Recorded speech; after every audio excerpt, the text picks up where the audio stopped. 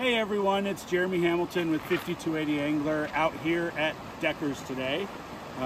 It's been recently we've had a lot of wind pretty much everywhere. So you know there's still fish to be caught out here, even despite the wind. But hopefully soon we'll see some wind starting to die down and get back to more normal conditions. But for springtime, it's kind of what you have to deal with. Now at Deckers today, we did see the water has come up a little bit, so there's a little bit of dirty water.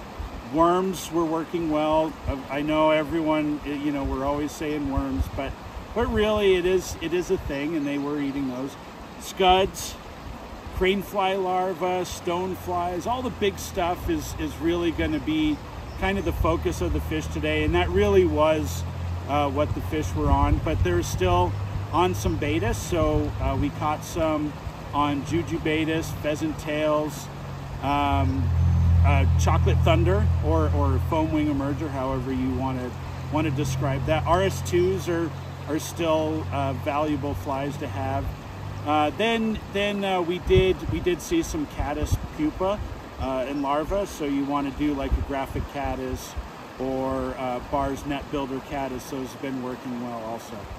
So that's pretty much what we've been seeing at Deckers. I actually did try a streamer for a little bit today, an olive sculpin type streamer, just for someone that wants to try something different.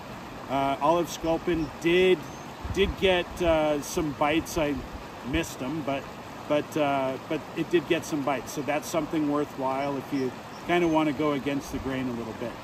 For dry fly activity, we just haven't, with the higher water, dirtier water, we didn't see anything out today on the surface. But if the water starts to come down and clear up, then that might be the case.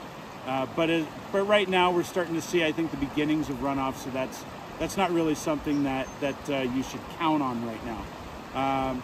So moving on, at Dreamstream yesterday, it was windy, but dark brown worms, jujubaitis, some caddis larvae, midges. There was actually a really good midge hatch in the morning.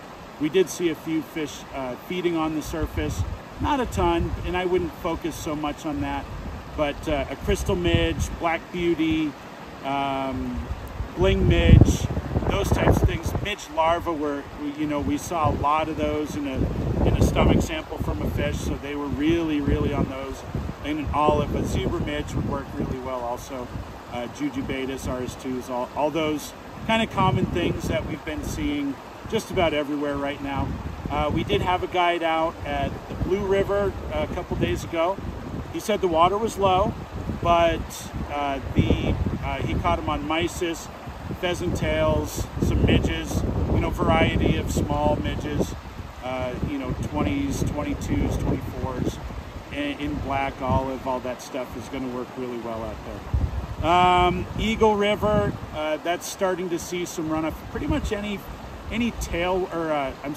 freestone river right now, we're going to start to see the beginnings of runoff. So that's might be places you want to avoid for now. Tailwaters, such as Deckers right now, Cheeseman Canyon, Dreamstream, Williams Fork River, all of those are going to be, protected from runoff for the moment. So those are all good places to really focus on right now. So anyway, I think that's it for now. Well, Pueblo, by the way, just Pueblo's a little high right now on the Arkansas, so I'd kind of avoid that.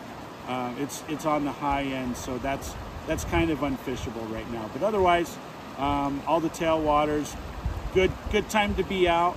It's not too terribly busy out on the less than ideal weather days. The crowds are pretty low, so good time to get out and fish. Otherwise, make sure to follow us, 5280 Angler, on YouTube, on Instagram, Facebook.